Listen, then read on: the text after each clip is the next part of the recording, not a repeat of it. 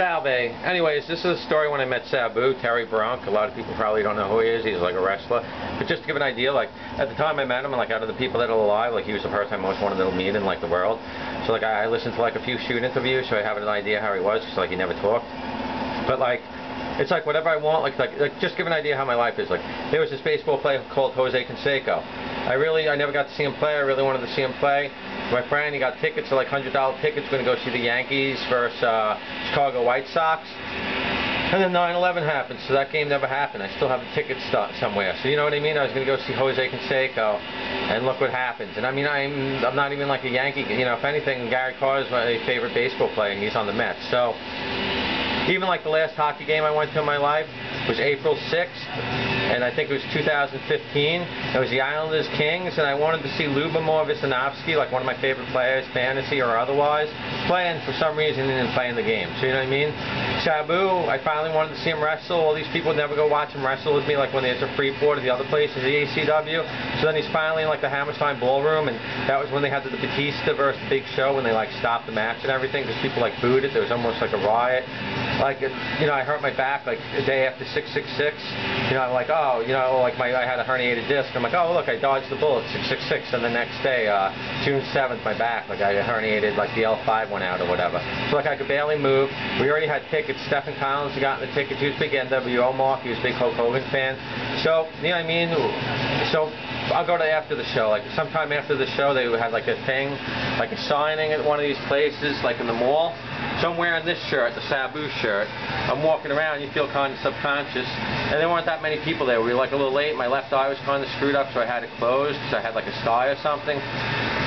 So I remember when I met Sabu, I had some idea how he was. So you can see, like, I even have like little action figures. You know, I had some idea how Sabu was from listening to the various shoot interviews.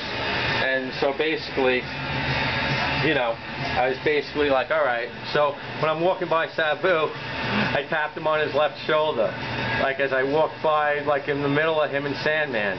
So like he looked to his left and shit, so it was pretty funny. You know, I didn't know how he was going to react. Like maybe he'll flip out and start attacking me, but you know, I think me and Collins could have probably taken him. I was probably about his size. He got busted, him and RVD, and gotten arrested sometime July 3rd, 2006. So you know what I mean? They were being like punished. He didn't get to wrestle at the event I went to, which really pissed me off. So anyways, you know, I'm talking to him. I had some small talk. And when Sabu took the picture, he put his arm up. You see how he does like his thing? Even though he was sitting there with like a thing on his head, he did it. Sandman just kept signing. You know, he didn't, like, he stopped signing and did for a second, but he didn't do the thing with the arm that has a tattoo. So I was a little bit like pissed off about that. So like when I walked over to like Sandman, I smacked him so fucking hard on the back, which I didn't really mean to do. I just went to sort of tap him, but I mean, I fucking like smacked the motherfucker. Like, well, bam, motherfucker, you're gonna fucking acknowledge me. I spent $20 for you motherfuckers to sign the picture, and you didn't even hold up your arm that has a fucking tattoo, motherfucker. There was a pretty blonde girl there too. I think that might have been Chastity. So it's just like so funny, because it's like Sandman was stunned. He couldn't fucking even believe what happened. And then he started talking to me. I'm like, hey man, blah blah. I think we shook hands and shit. But like, you could tell he was fucking startled. He didn't believe in, you know what I mean? It was just so fucking funny. And you know, so it was pretty cool. I got to meet Sabu Terry Brunk. But basically, we're at the Hammerstein Ballroom. On the way there, this one guy's trying to get me to buy him food and like Burger King. It's like, just go up to the counter and buy me some fries or whatever the fuck. He's like, you know what I mean? Because I got separated for a while. Because like they had to, you know, he had to take the girl with him to the bathroom. And then, you know, we're in the Hammerstein Ballroom, and man, they were so pissed with the main event. One, C.W. Anderson, they put over the guy that was originally going to beat him, Shannon Moore. Because I talked to C.W. Anderson, I was friends with him on MySpace, so he told me they changed the result of that, like mid-match, because people, Shannon Moore was so unover. But yeah, it was the first of CM Punk. CM Punk was at the match. That was his first, like, big WWF or whatever, even though it was, you know, ECW, but WWF. So, I remember when we were at that show, man, dude, it was like a riot by the time the Battista and Big Show match was.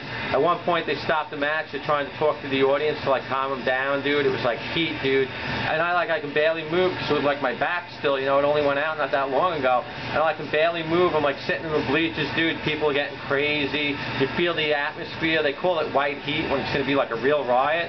And, dude, I think if Sabu didn't come out at the end of that match and do something, man, oh, man, they would have had a riot. Even after the match, Big Show's like talking to people throwing water bottles at the Big Show. He's like a giant. He's almost 7 feet, a huge guy.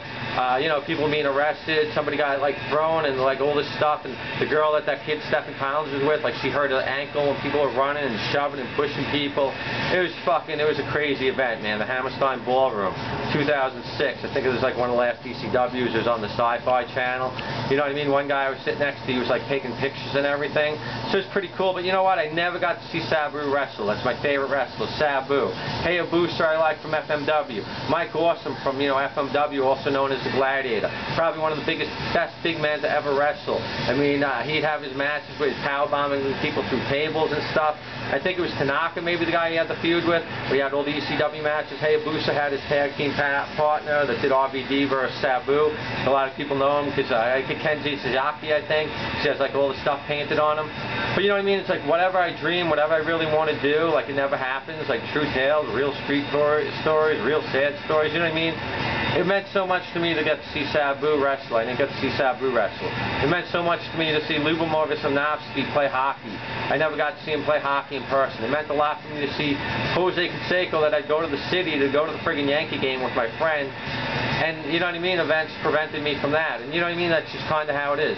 Whatever I really want, it just doesn't really happen in life. And that's just kind of how it is. You know what I mean? And that's how it's always been in a way. It's like rough.